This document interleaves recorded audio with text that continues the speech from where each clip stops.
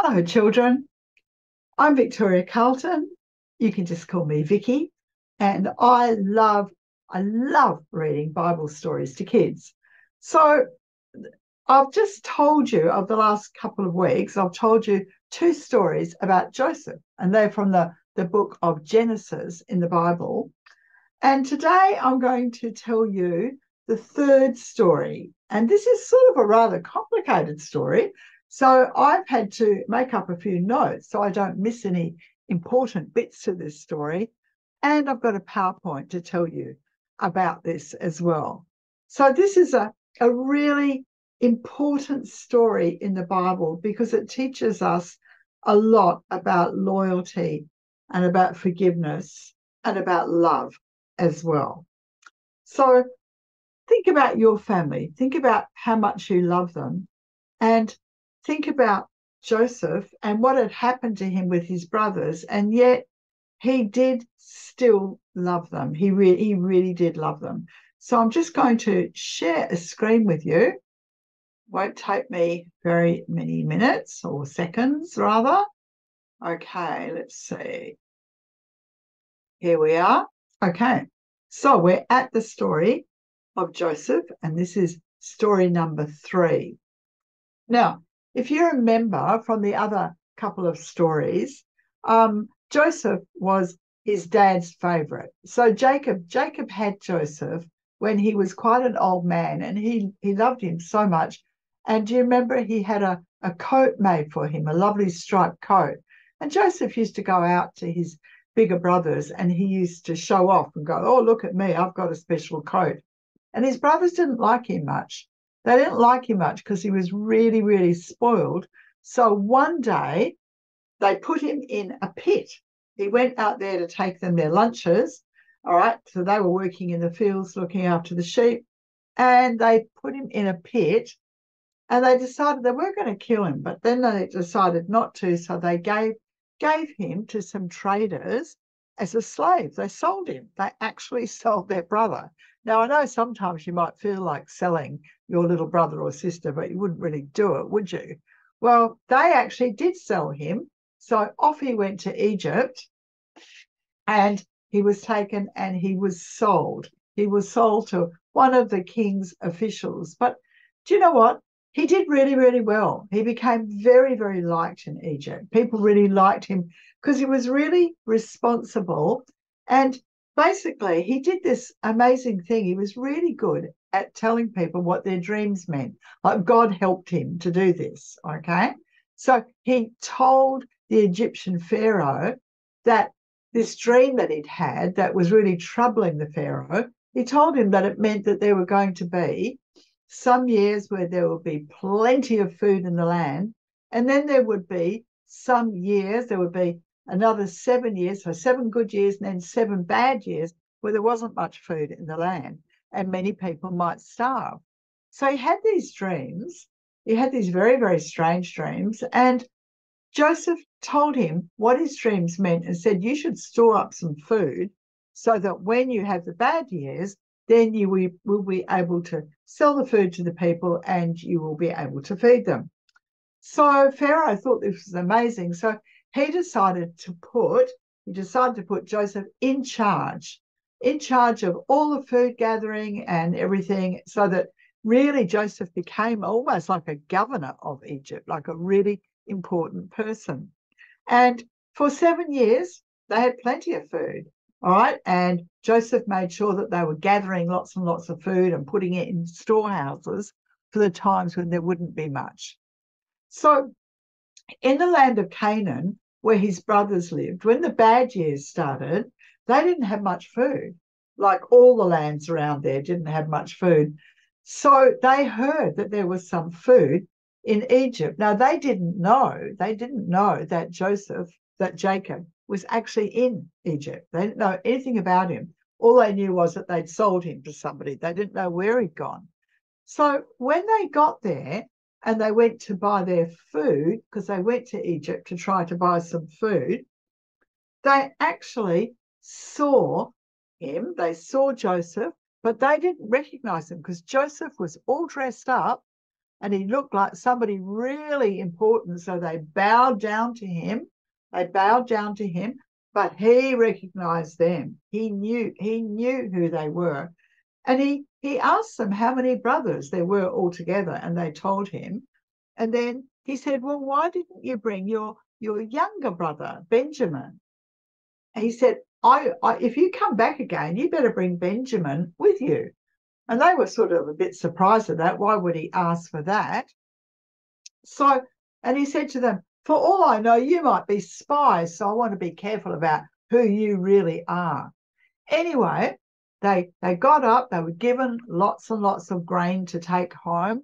So they took it home, and they paid for their grain. But on the way, they stopped to have something to eat, and they were checking to get their food out of their saddlebags on their camels, and they noticed that the money that they paid had been put back into the saddlebags. And they thought, that's really weird. That's not right, because we should be paying for that. So they're a bit worried.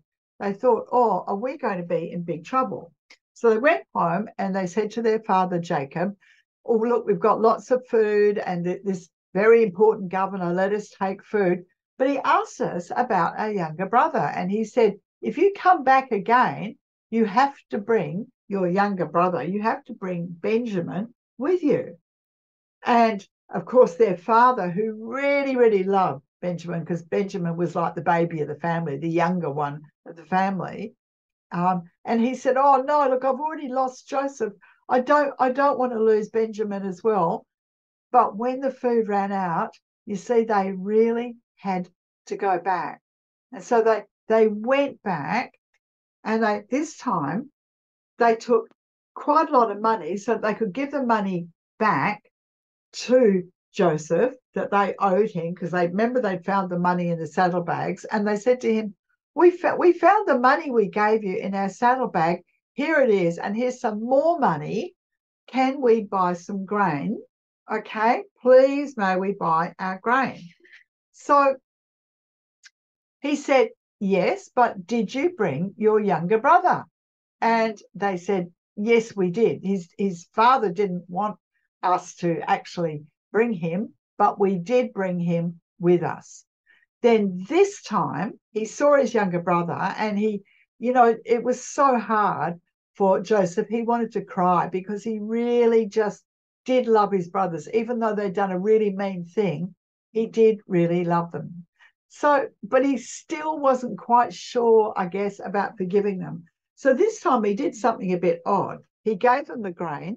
They took off to go back to Canaan, but he had somebody put in their camels, put their money back in their camels and their saddlebags, okay?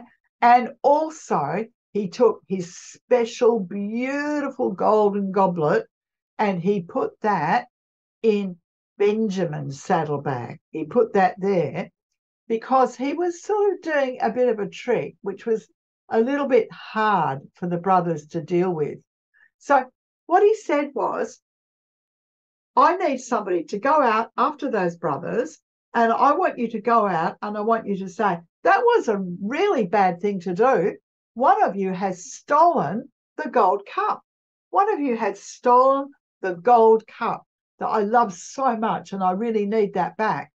So the officials went through the saddlebags and they found the gold cup in Benjamin's baggage, and they said, we have to arrest you. I'm sorry, we have to arrest you, take you back and put you in jail, to Benjamin. So all the brothers went back and they said, he would never have done that. We didn't steal. We're not the sort of boys who would actually steal. We wouldn't do that. And do you know what? When they said that, Joseph looked at them and he just cried. He cried and cried and cried. He couldn't keep it quiet any longer. He said, you don't know who I am, but I am Joseph. I am the brother that you threw in the pit, right? I am the brother who used to show off and everything. I'm the brother you threw in the pit. But look at me now. God has taken a bad story about a kid who's thrown in the pit and just left there and then sold into slavery. He's taken a bad story and he's turned it into something good. because look at me now. I'm happy. I'm living here in Egypt. I've got a wife. I've got a really important job. And now I can help you.